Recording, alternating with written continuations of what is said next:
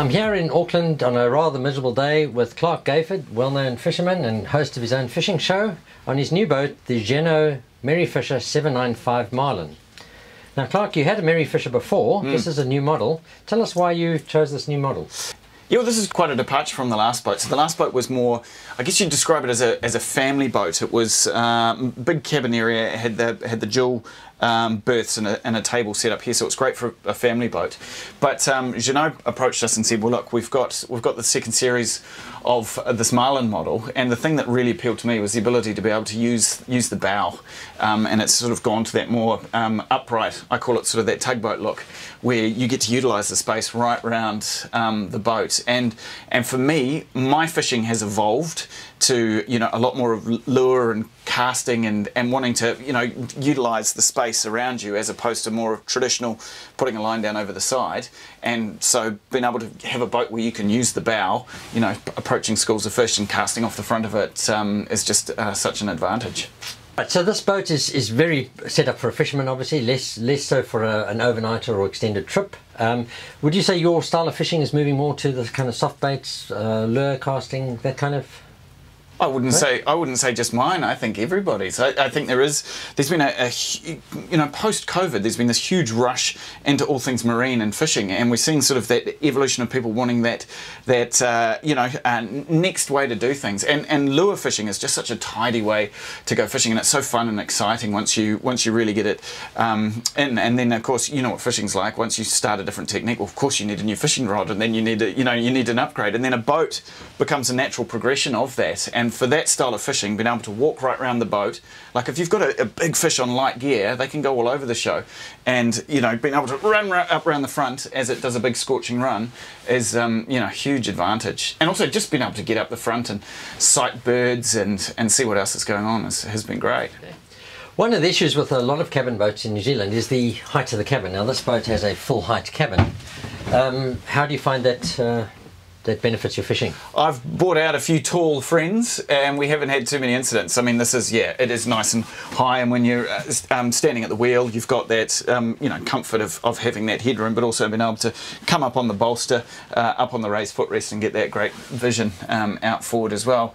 I've heard someone describe this boat as an SUV of the ocean, where it is sort of really set to be thrown at adventure. So whether you've got the big roof racks up the front to put down your tender or your kayak or any other additional accessory that you might need, it's ready to have everything loaded in and off you go. And one of the things I really like about this boat is just that accessibility, because you've got these lovely big sliding doors that open up in 3 places.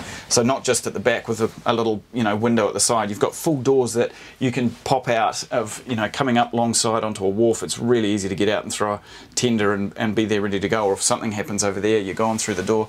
And of course down the back, that double sliding door gives it nice, wide, open access, and being glass, you can see what's happening on the back deck. And I mean, you can, if you're counting the sunroof, you've got another access point there. Because the other problem you get sometimes with hard tops is that it gets really hot in here, and there's often not a lot of air moving. With a boat like this, you can open it right up or shut it right down. And the other strength of that is that there's a great sound deadening quality to these doors. So when we're underway, we can shut everything up. And I think often about my early days of boating in an old 2-stroke engine, where you sit in silence all the way to your fishing spot and back. You've got nothing to say to each other because you can't hear anything, or you're yelling, or you see someone in the distance with a 2-stroke and you can hear them yelling at each other. Whereas a boat like this with a 4-stroke engine on the back, you can shut it all up and you can hear the water hitting the hull as you're underway. And so you sit here having a really pleasant conversation as you get to your spot, still at great pace. Geno Merryfisher are known for being outboard powered rather than inboard, and many boats this size would have an inboard engine.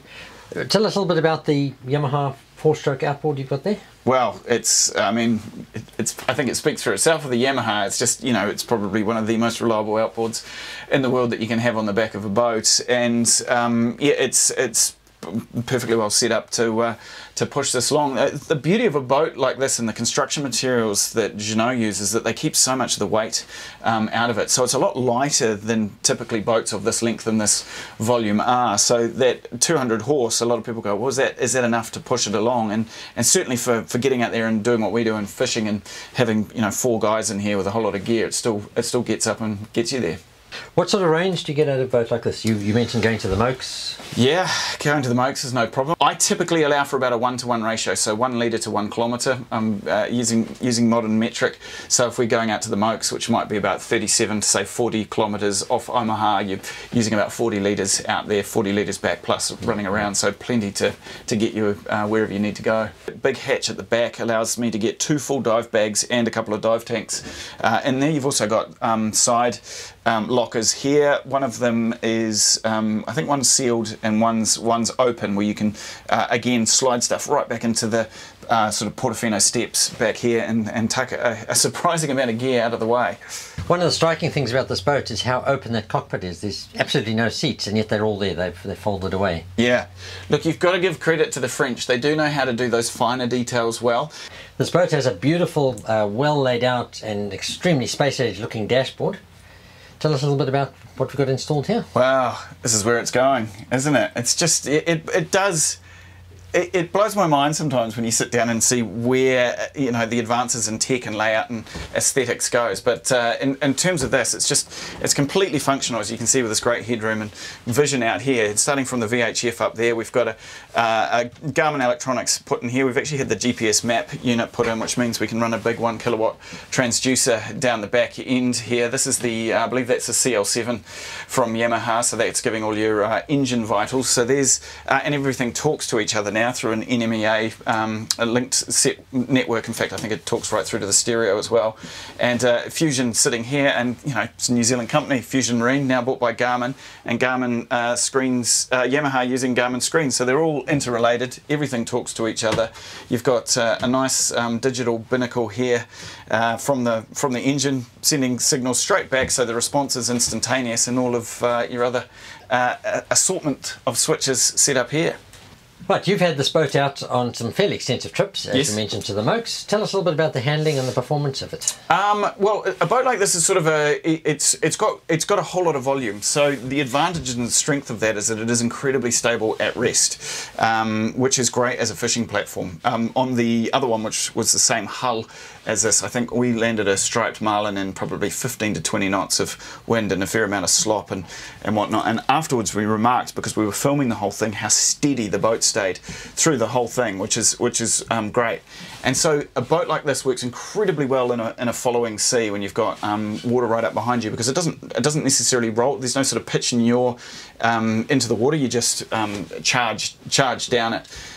Yeah, so it takes a little bit longer to get up and get going because of the nature of it. But once you're sitting up and underway, then yep, it all comes together. So in terms of speeds, we sit comfortably around, 20, 25 knots, just depending on sea conditions. But I mean, we've raced home when time's been an issue and set at 28, 30 knots, no problem. The other 795 on the same hull, we went to White Island, we went out of Gisborne, and then this we've taken out of Tairua. We went out to the Mokohinau Islands, and we've got plans to try and hang on to this for the next wee while to film some more episodes, and we've got plans to go further afield. So the Merry Fisher 795 Marlin is a fantastic fishing boat. As you can see, huge cockpit, 2.8 meter beam, lots of fishing space, high gunnels, lots of lovely little touches, built-in bait tank. This panel which flips up when the motor tilts, and it flips up automatically. It's got a little roller, but you flip it down, it's got a bait board on it, you could sit on it, boarding platforms, just everything is thought of for a fishing platform. Is the Merry Fisher 795 Marlin the ultimate fishing boat? Perhaps it is. It has masses of space, set up for game fishing or lure fishing, bait fishing, comfortable enough for a family, and economical. Heaps of space, easy control, a beautiful boat.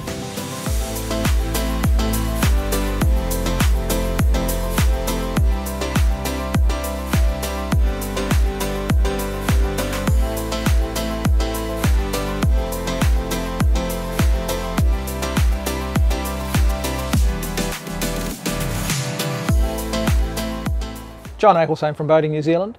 Thanks for watching. If you'd like to see more of these videos, please subscribe to our channel.